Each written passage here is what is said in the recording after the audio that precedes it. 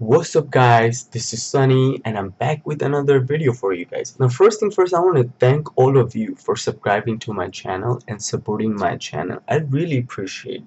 The reason I'm here because of you guys, and the reason I make all these videos so I can help you guys, and that's the only reason I'm here making videos for you guys. I hope my channel help you guys and my videos help you guys. So guys, thank you so much for subscribing to my channel. I have 4,000 subscribers now and I really appreciate all of your guys support.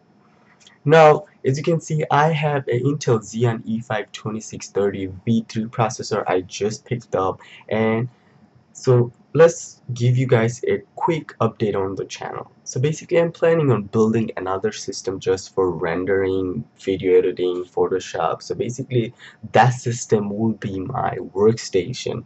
Now as you guys know, my black and white build, I'm always doing update, always doing something to that computer. So I can't call this computer anymore my workstation because I'm always doing something, always taking it apart.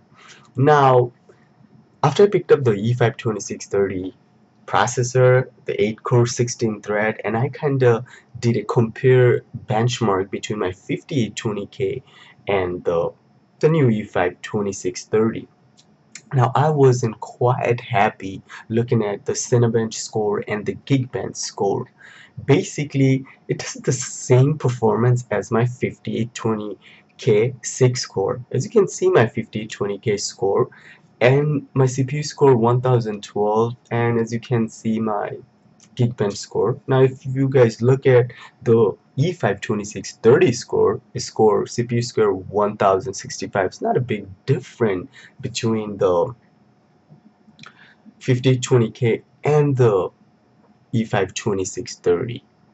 So don't mind, I did this benchmark. I did my 5020K benchmark in my Hackintosh, and I did the E5 2630 in my window, but it shouldn't make big difference. So I did install the CPU in my black and white build just to test it out because I ordered the same motherboard.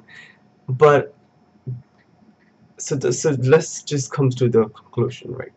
So basically for $600 a E5 2630 is really not worth it compared to a 5020K. So I personally think it's not worth buying a E5 processor 2630, rather than buying a 5020K or 5930K. So what I'm thinking, guys, I'm just gonna return the processor and get myself another 5020K or a 5930K and just build my rendering machine with that processor. So let me know what you guys think. If you have any comment, any suggestion, please give me, and don't forget to like and subscribe. Peace guys.